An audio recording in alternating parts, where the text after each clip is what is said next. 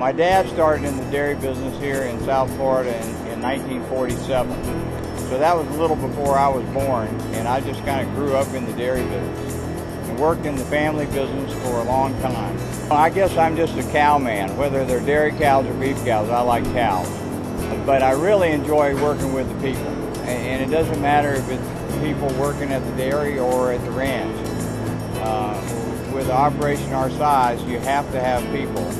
And I'm blessed to have some really good people that are well trained and dedicated to their job. The main thing is to be clean. You know, hygiene is really a big deal, whether you're milking cows or treating cows or vaccinating calves or whatever. I'm a big believer in being that extra step on hygiene. Herd health starts day one with a baby calf when it's born. We have colostrum, and we have a colostrum program and a baby calf program and vaccination program all the way up through their life.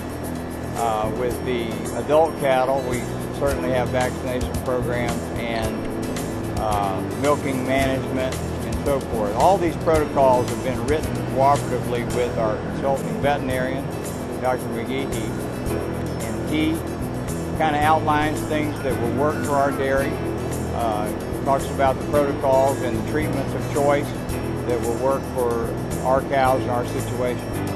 It's 24/7. Cattle get treated every day or worked every day or managed in some way, and so record keeping is really important.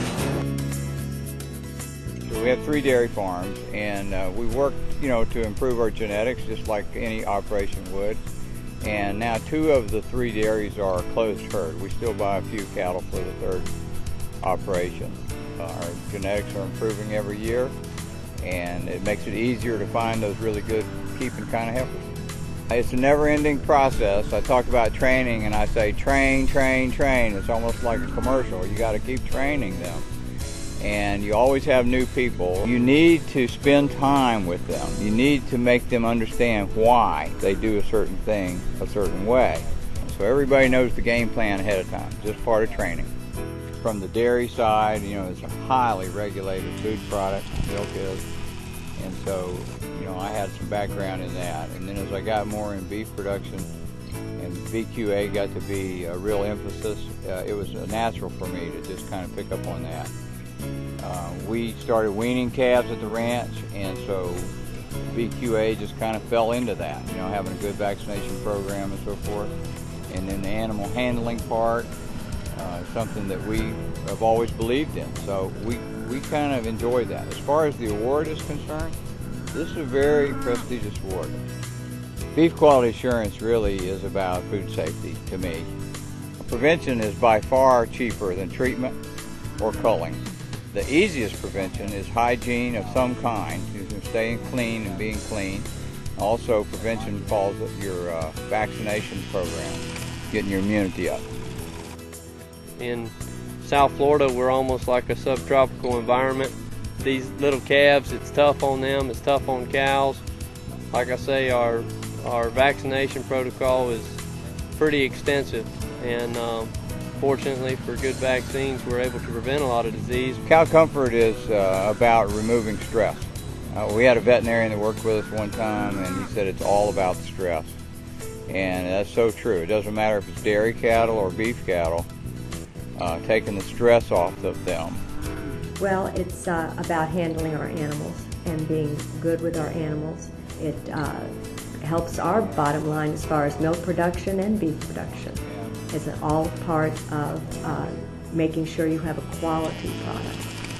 The dairy business and the beef business go hand in hand. We'll put together the shipment manifest, which includes all the IDs and birth dates of all the calves, which is a lot of paperwork, a lot of records to keep track of, but that's what adds value to them as far as getting them into the export market, going out of the country in the terms of source and age verification. We got to be on top of things. If there's something I can do for the industry, then I'm willing to do it.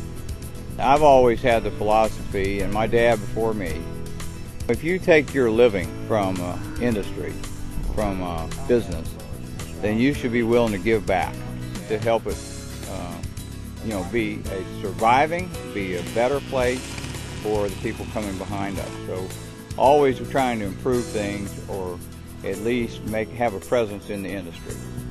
It's a great place for beef cattle production, and I anticipate this ranch producing beef cattle for a long, long time.